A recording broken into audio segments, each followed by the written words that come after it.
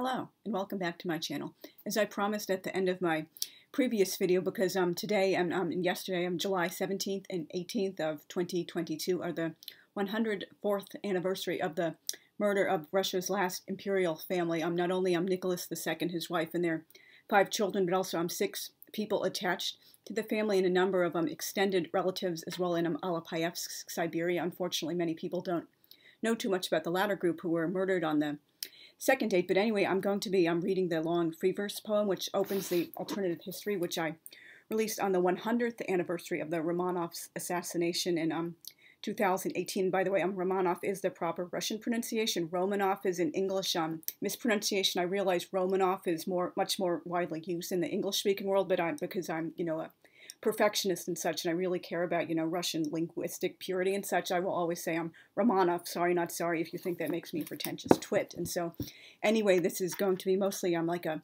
photo slide of these people as I'm talking about them. After the poem, I'll be going into a little bit about each of the other people, and as well, and the text is primarily cobbled together from some stuff I've written on Instagram over the years when I've featured them on their yard sites, death anniversaries. And so anyway, let's just get down with it. Oh, but first I would like to just mention a little bit about something I wrote on Instagram once, and probably on my blog as well. I really wish more people passionate about this subject would take a more nuanced view of both the people and history involved.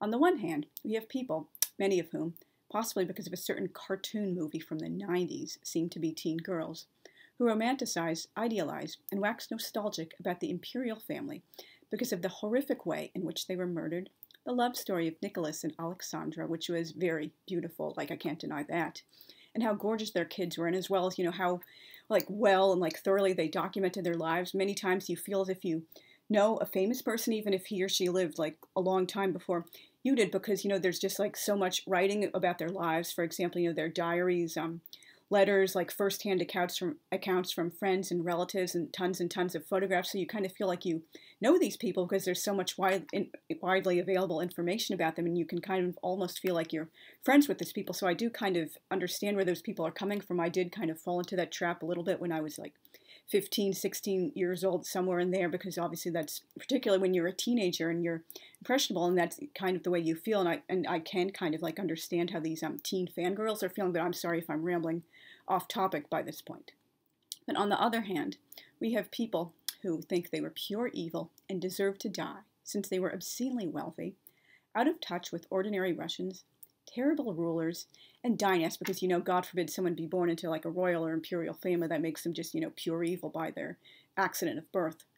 We can both feel great sorrow for their cruel deaths and appropriately memorialize them, and point out critical flaws in the Russian Empire without making them seem either pure saints or pure antagonists. And while obviously neither Christianity nor Orthodox Christianity is my own personal religion, I do kind of agree with people who feel there was a kind of a political motivation for canonizing pretty much everyone who was murdered on both July 17th and 18th, because these people weren't particularly, saintly in their lives. I'm not saying they were horrible people, obviously, either, but they just, weren't what I would really consider martyrs. They weren't murdered because of their religious faith, and yeah, I understand some of them might have been trying to cross themselves at the moment they were murdered, but that also doesn't automatically make them martyrs. But that's a whole subject for a whole other topic, and just a whole can of worms. And as some people might know, the Russian Orthodox Church in Russia has been kind of using these people's remains as a political football for years, since they were discovered in the 90s, demanding all these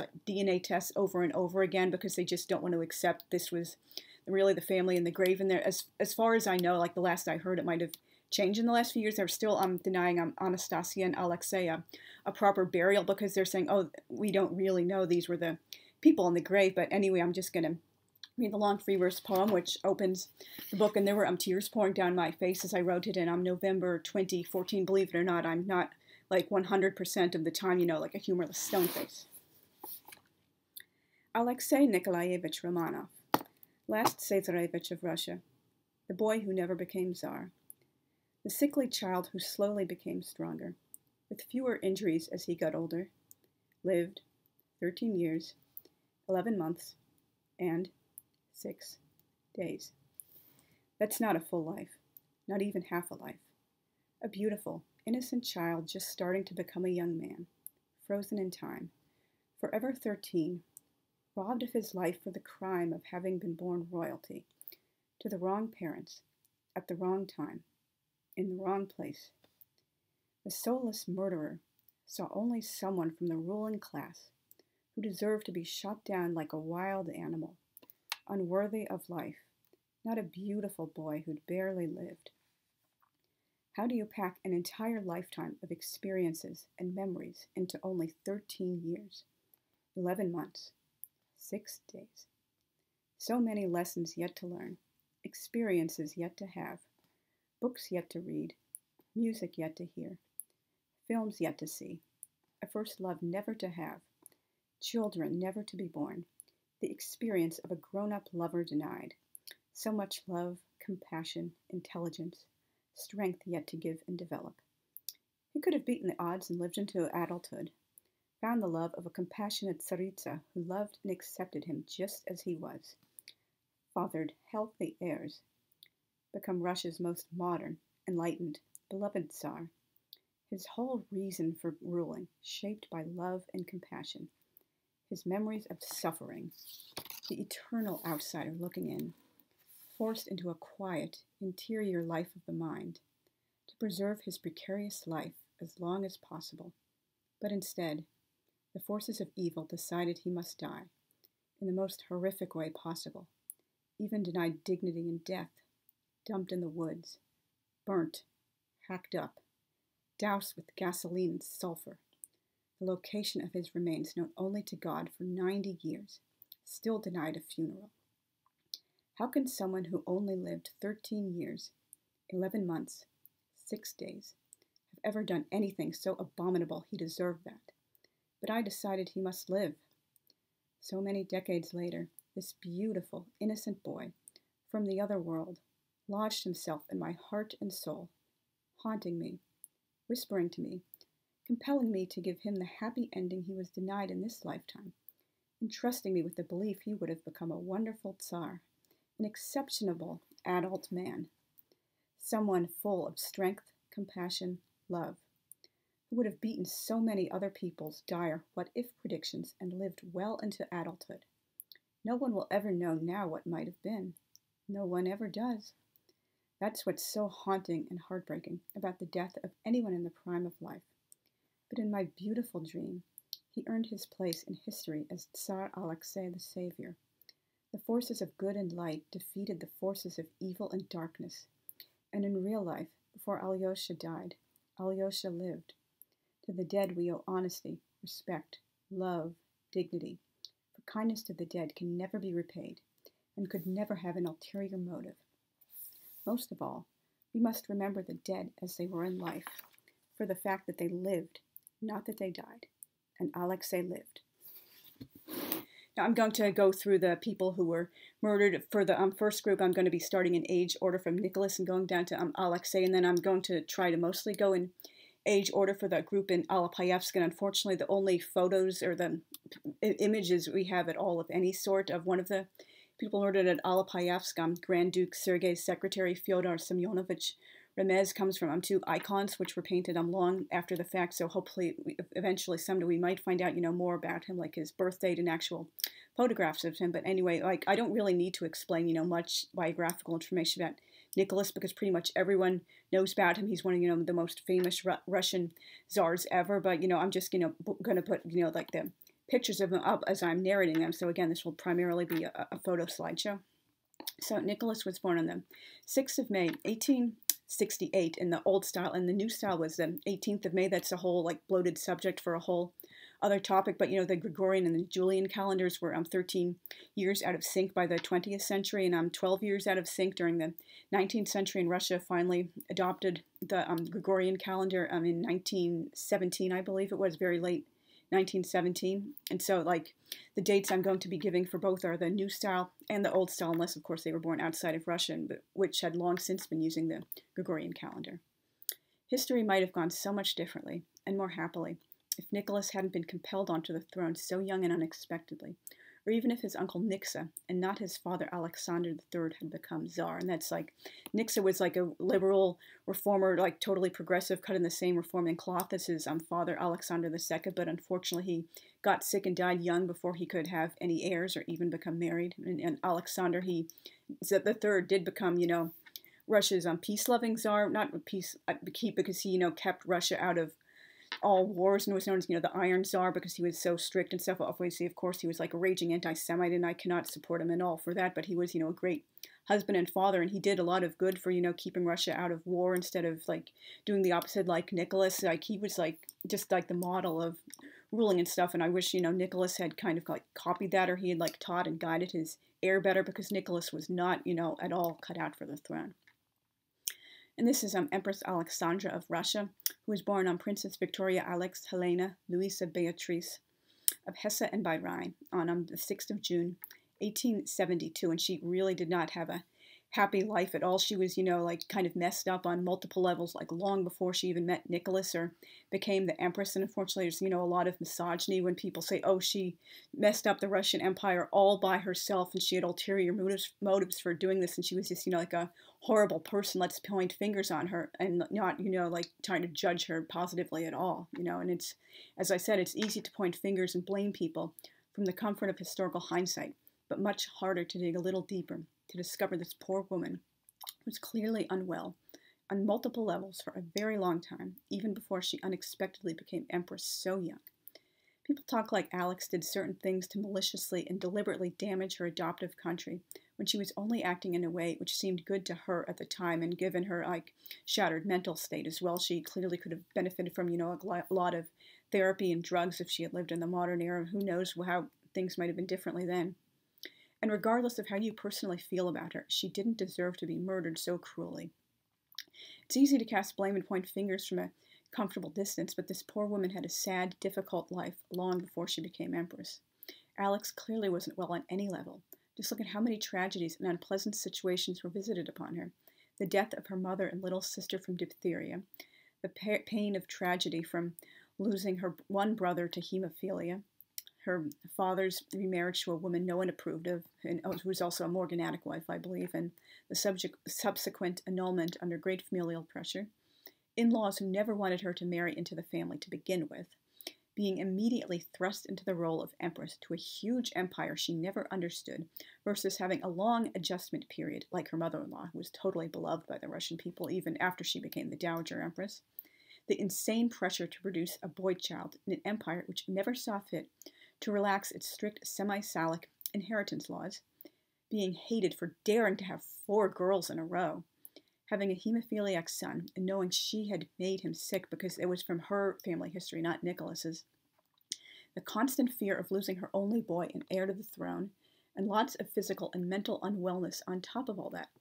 Alex was not one of the greatest villains of all time, despite all the disastrous decisions she made. She never acted in a deliberate, calculating manner to try to destroy her adoptive country and lead to her own murder. This is their oldest child, Grand Duchess Olga Nikolaevna, who was born on the 3rd of November, 1895, Old Style, and the 15th of November, New Style. She was said to be the most intelligent of the 5 imperial children, albeit not always best served by the tutors her parents chose. Unfortunately, that was one of another bad decision they made. They weren't really generally choosing the greatest tutors who could shape their children's intelligence and teach them things they really deserved to learn in that era.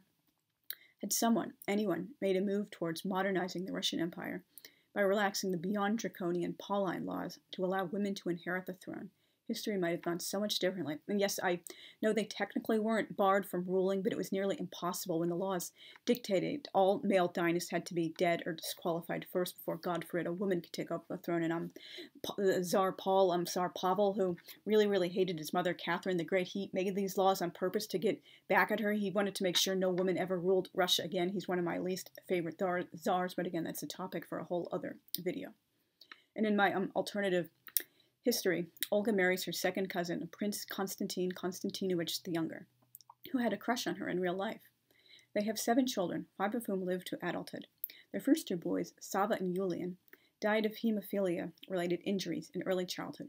Their oldest daughter, Zoya, distinguishes herself as a sniper during World War II and participates in the mission which takes down Eichmann in part 4. That was like really, really fun to write that chapter, like, this like total villain, like getting what's coming to him. And their oldest surviving son, Zahar, a pacifist, helps with leading many people out of fascist countries into safety in midway points because Tsar Alexei is like busily rescuing almost all the Jews of occupied Europe and other people in danger as well during war, and like just doing all these things to like bring them to safety and keep them in like safe neutral houses in the meantime before it's safe to like officially come to Russia. That was just one of the main reasons I was inspired to write this story. Their second surviving son, Raphael, a hemophiliac, joins the military near the very end of the war and helps with radio code, thus enabling the capture of public enemy #1. And he's captured alive, by the way, and is going to stand trials for his, horrible, horrible war crimes. It's not depicted in the book, but it's coming up because, like, he's totally in custody and they're making sure he doesn't die because he's so sick. He's got to stand trial because he's the star witness. Though I always felt the most super-rational soul connection to Alexei, out of the 5 imperial children, Olga has nevertheless always been the daughter I felt most drawn to. True to her real-life nature, she's moody in the book, feels everything deeply, and falls into depressive moods.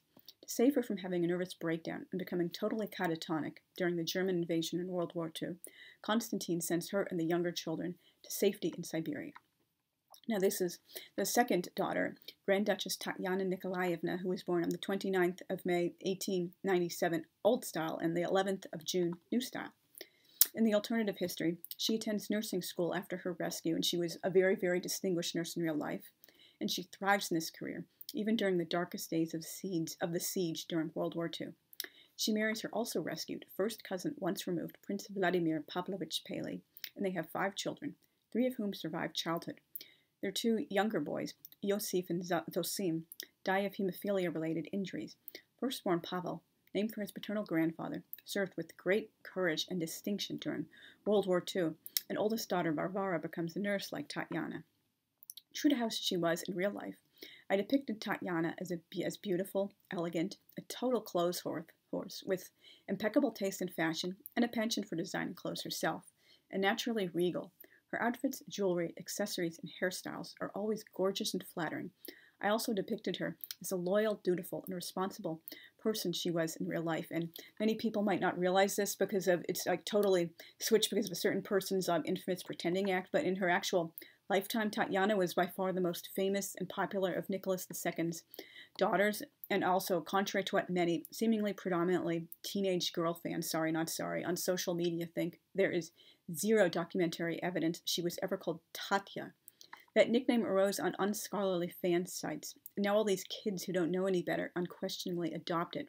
By the way, it's really creepy to call total strangers, historical figures no less, by the most intimate forms of their names, especially names they never used in life. And obviously there were many people in the Romanov family and also like their extended cousins across Europe who were well known by like certain nicknames like Bimbo, Ella, Mish Mish, like Ducky, things like that. And like even like serious biographers use those names because they were just, so widely known. It wasn't like, a family secret. Only the family was allowed to call them, although obviously in more formal circumstances you would use the full names. But why would you use them, nickname this? There's no evidence this person went by in real life. I mean, in the alternative history, they do call one another by nicknames like, Tanya, Olya, like Manya, Masha, things like that, because, many people do like in private life, they'll call one another nicknames, even if they might not particularly use those names in letters and such. But these like nicknames, like these fangirls have made up on Instagram and weird social media sites. Show me the evidence that they were calling one another like Tatya, Olishka, and like Mashka in real life? That's again totally creepy. I could rant all day about that. And even during the darkest days of the siege, she keeps up with her hospital work very valiantly during World War II. And is joined by her oldest daughter, Varvara, who is also a nurse. And as I mentioned, just as in real life, she cuts a very regal, elegant figure with a gorgeous, well-maintained household and Yelagin palace, gourmet luncheons and dinners, and the most stylish clothes. She only loses her reserve once, near the end of the book, when firstborn son Pavel, her only surviving son, comes into her hospital severely wounded. Now this is Grand Duchess Maria Nikolaevna, who was the third-born daughter. She was born the 14th of June, 1899, Old Style, and the 27th of June, New Style. My alternative history, she marries her second cousin, Prince Igor Konstantinovich, 5 years her senior, They have a very happy marriage and 11 children. She wanted to marry a Russian soldier and have a big family in real life, so I granted her wish. Since she was such a sweet person in real life and wanted a big family so badly, yet knowing she was a hemophilia carrier, which is borne out by genetic evidence since like on her bones and such, I gave her 8 girls to only 3 boys, and only killed off one of her boys. Her youngest child, Oleg, a surprise born during World War II, is a healthy boy. Oleg is conceived during a short visit Igor makes to the besieged capital during the war. It's instead of the real-life siege of Leningrad, it's the siege of St. Petersburg in the book, because obviously the city didn't change its name in an alternative history. And Oleg turns out to be the healthy boy Maria and Igor thought they would never be blessed with.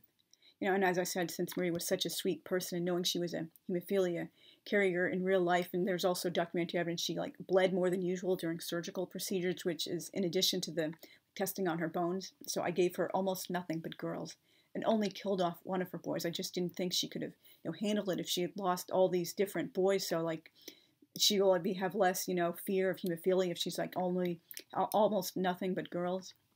In 1930, Maria and Igor opened a children's emporium on Nevsky Prospect in St. Petersburg, which is a very famous promenade, named for their deceased oldest child, Leonid, who dies of hemophilia-related complications after a car accident in the Crimea in 1929. Though Maria thrives in her role as wife and mother, she also derives great pleasure from running this big store full of toys, games, sweets, and other merchandise for children. Now you are looking at the most famous of Nicholas II's children, Grand Duchess Anastasia Nikolaevna, who was born on the 5th of June 1901, Old Style, and the 18th of June, New Style. I'm not shy about admitting I was an Anastasian for almost 20 years. I even wrote a research paper my junior year of high school, so-called proving Anna Anderson was Anastasia. I was so convincing my teacher said I made a very good case. Years later, I read Resurrection of the Romanovs, which I reread again a few years ago, and I'm still hoping to do that during the remainder of this month, a compare and contrast between that and Peter Kurth's biography, Anastasia, The Riddle of Anna Anderson, and I could no longer deny the reams of evidence blowing apart this faker's claim. I was stunned at how much false information I had uncritically accepted, and how much was misreported, misrepresented, or outright lied about from the beginning. This goes far beyond DNA. In my alternative history, Anastasia marries her second cousin, Prince Roman Petrovich, who survived in real life, 5 years her senior, and they have a very strong marriage. I couldn't figure out what to do with her at first, perhaps as a reaction against her massive overrepresentation in film and literature. Seriously, the world does not need yet another book about Anastasia. Sorry, not sorry. She barely spoke at all in part 1, and barely says more than 5 words at a time. Then I hit upon the idea of her being so traumatized by seeing her parents murdered and narrowly escaping the firing squad herself. She completely shuts down and becomes the opposite of her former vivacious self, going into total shell shock and a catatonic, depressive state, the complete opposite of her former talkative, playful personality.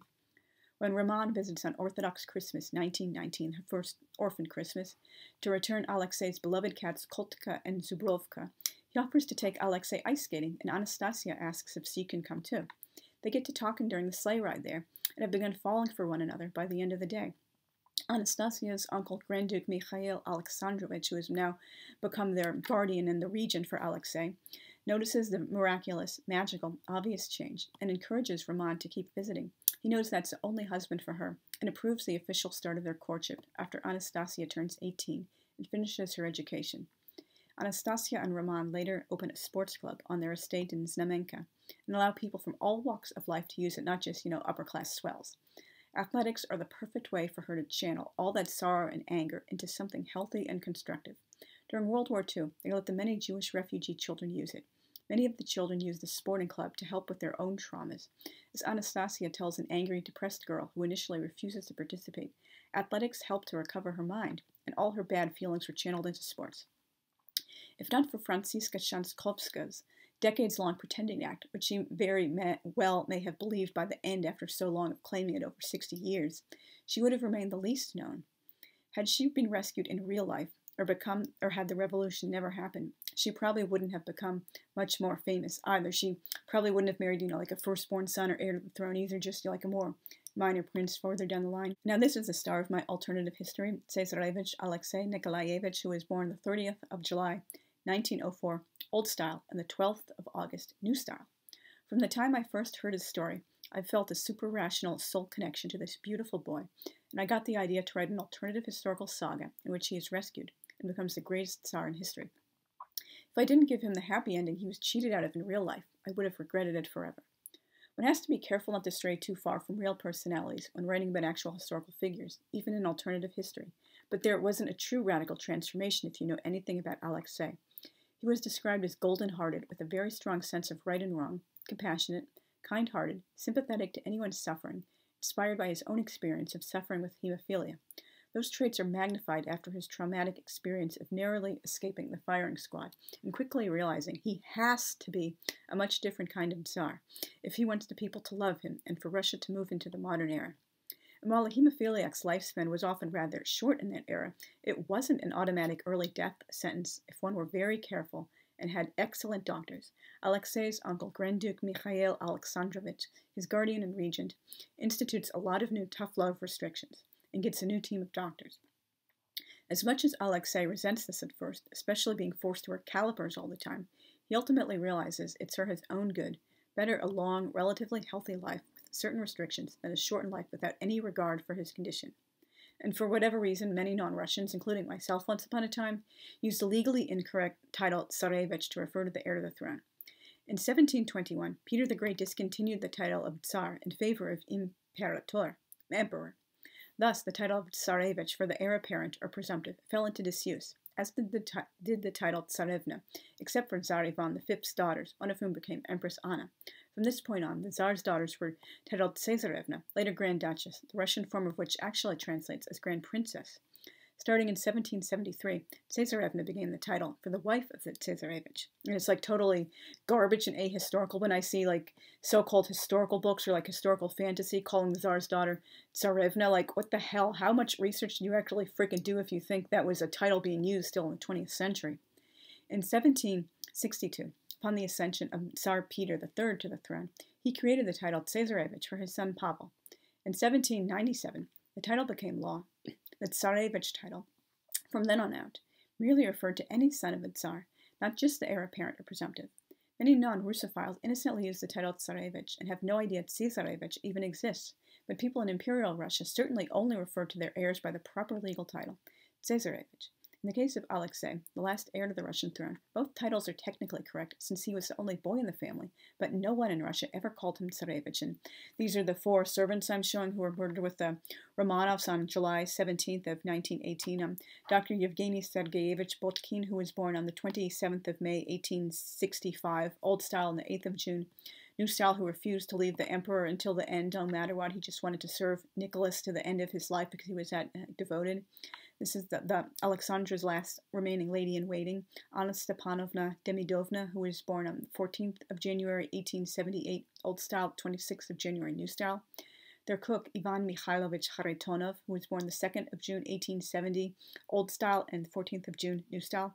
And their footman, Aloisi Yegorovich Troop, sometimes called him Alexei, the footman, who was born on the 5th of April, 1856. I believe he was born in Germany or Prussia, so he wouldn't have had like an old and new style date from the Russian Empire. These are the people who were murdered on the 18th of July, 1918, though unfortunately most took several days to die, and their agony was prolonged even further. They were thrown down a mine shaft, bound and gagged, and had some grenades thrown after them, and there was also a lot of water in the mine shaft. It was just an absolutely horrible death. Some people reported they heard praying and singing coming from it for several days afterward. Now this is Empress Alexandra's older sister, Princess Elizabeth, who was known as Ella in the family, Princess of Hesse and Bahrain, later Grand Duchess Yelizaveta Fyodorovna of Russia, and is now the new martyr Elizabeth, she became a nun after her husband, Grand Duke Sergei Alexandrovich, was assassinated, and Sergei was an anti-Semite. He kind of, got what was coming to him. He was just, a horrible, reactionary as well. But anyway, and one of her fellow nuns was also murdered with her, Varvara Alexeyevna Yakovlevna. And, she was, Ella was instantly popular when she came to Russia, unlike her little sister. And, oh, by the way, Ella was born on the 1st of November, 1864.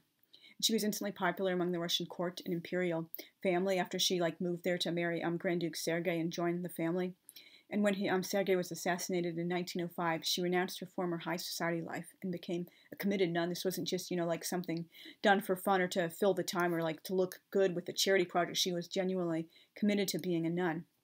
Though no one survived to tell the tale, evidence suggests she helped the other people thrown down the mine shaft in Alapayevsk, such as bandaging their wounded heads. She and the others could also be heard praying, as I mentioned. And the Alapayevsk martyrs were found by the White Army like a few days, a week later. Unfortunately, they were all dead by that point, but they were able to get, proper burials, and they were taken to Beijing, China, and buried in a Russian Orthodox cemetery. And Ella and Sister Varvara were moved to Jerusalem in 1921.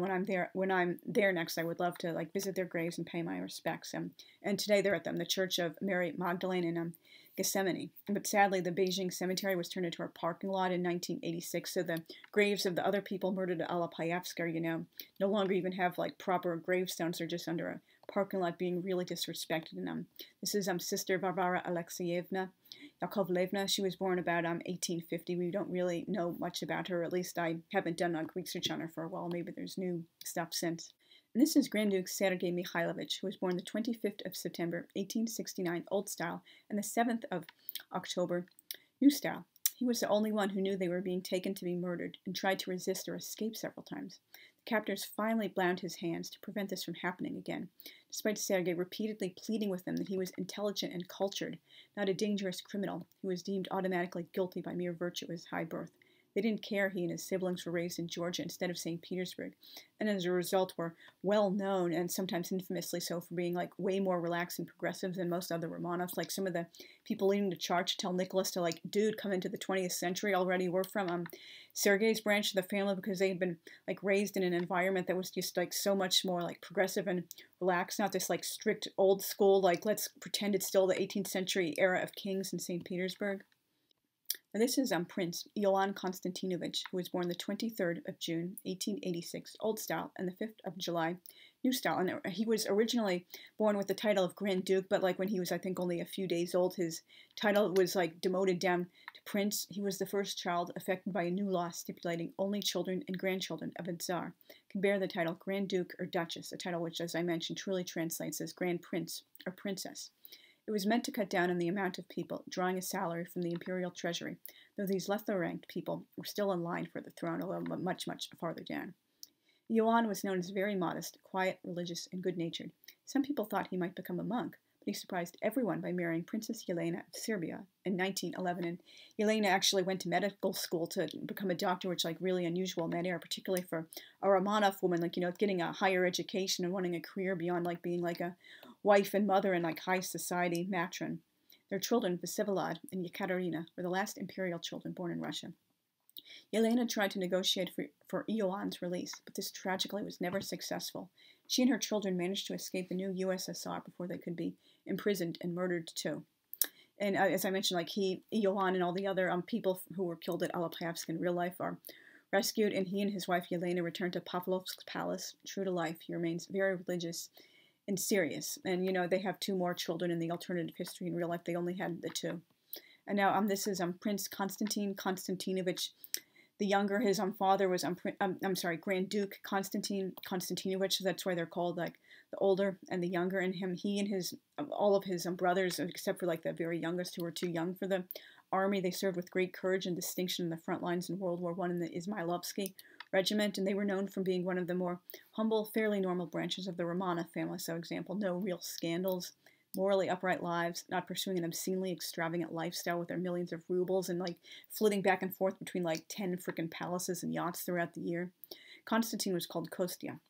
And in my alternative history, he marries his second cousin, Grand Duchess Olga Nikolaevna, whom he had a crush on in real life, and he makes his home with her at Pavlovsk Palace, which his family branch lived at in real life. And he was a sweet, shy, silent person who longed for his own family after seeing the happiness of his oldest 2 siblings, Ioan and Tatyana. Sadly, he never got to know this joy. When the White Army found the bodies of the Alapayevsk martyrs, his mouth was stuffed with dirt, trying to stave off his hunger. And it's, obvious in my alternative history from the time he and Olga first meet for their attempted courtship meeting set up by Olga's uncle Mikhail. It's, obviously he's the only one for her, and he's just, knows what it takes to help to heal her wounded heart mind and soul, and she helps to heal him too. And they have a very happy marriage despite losing their two oldest children to hemophilia. And this is Prince Igor Konstantinovich, who was born the 29th of May, 1894, Old Style, and the 10th of June, New Style. Though he was plagued by weak lungs during his time at the front, he served very bravely and was well liked by his fellow soldiers. And these weren't, dudes like, oh, I have like lots of money and a princely title, so I can get out of serving. I'll just do a non-combatant role or serve really, really far back from the front lines. No, they put their hides on the line and served on the front lines along with like regular other guys. So that's like kind of like you can't really imagine someone doing that these days. Sadly, Igor's favorite brother Oleg was killed in action, and some believe this heartache led to their father's death during the war as well. My alternative history, Prince Igor marries his second cousin, Grand Duchess Maria Nikolaevna. They, like Olga and Konstantin, they also help to heal one another's wounded hearts, minds, and souls, and have a happy life at Pavlovsk's palace, with their eventual 11 children, one of whom dies of hemophilia in 1929. During World War II, Igor goes to the front as a senior military advisor. When he comes home on a brief visit, after the most precarious and narrowest of land passages is secured in the besieged St. Petersburg, he and Maria conceive their final child, Oleg, named for Igor's dearest brother. Knowing Maria is a hemophilia carrier, and after the devastating loss of their oldest son, Leonid, Igor and Maria both hoped they'd continue only having girls, but Oleg turns out to be healthy, which is just a wonderful, beautiful surprise and miracle for them. Now this is Prince Vladimir Pavlovich Paley, who was called Volodya. He was born the 28th of December, 1896, Old Style, and the 9th of January, 1897, New Style. He was the oldest child together of Grand Duke Pavel Alexandrovich and Olga Valerianovna Karlovich. After many years of terrible treatment on account of their morganatic marriage, Volodya's parents were finally permitted to return to St. Petersburg, and he, his mother, and his little sisters were created a prince and princesses with the surname Paley. Their style was Serene Highness. This sensitive young man was a talented, precocious poet who saw inspiration and beauty in everything, even seemingly insignificant, silly things like a blade of grass or sun shining on a rose. He showed great depth, maturity, skill, and talent for his young age. He was 13 when he started writing poetry, and he also did some translations as well of like plays and poetry. After the horrific experience of serving at the front during World War I, his poetry changed to a more serious direction, reflecting the cruelty, ugliness, suffering, devastation, destruction, and sorrow of war. Volodya's poems from this period also touch on the nurse's kindness and the deaths of his friends. Because Volodya was morganatic, he could have been spared captivity, but he bravely, wordlessly refused to deny his dear father, Grand Duke Pavel Alexandrovich. While in captivity, he lost all interest in the frivolous things he had enjoyed prior, like ballets, paintings, and music, and focused only on his faith and the real things in life. He was only 21 when he lost his life. In my alternative history, the Alapayevsk prisoners are also rescued, and Volodya marries his first cousin, once removed Grand Duchess Tatyana Nikolaevna. They set up their household at Yeligin Palace. Some of the things he says in the earliest days of their courtship come directly from things he said in real life related to his experience in captivity, and his feelings about everything speaking to him in poetry. Volodya goes on to write much more poetry, some of it reflecting the life-changing experience of imprisonment, coming so close to death, his miraculous rescue, his second chance at life, and the new love he's found with Tatyana. So thank you very much for listening to the end. This turned out much longer than I had expected. I do have a prior video where I talk about a lot of background information about this book. Maybe I'll redo that video at some point because it doesn't have a lot of views yet. But hopefully you enjoyed seeing all the beautiful pictures and learning more about these people, including the extended members of the Romanov family. If you've not already, please consider subscribing. And I also love to see comments, like how else can I build friendships with people if you're not commenting? And also comments help me to build my channel and learn, what I'm doing right and what I'm doing wrong, what you want to see more of and what you want to see less of. And I'll see you guys again very soon. Thanks again for watching. Bye.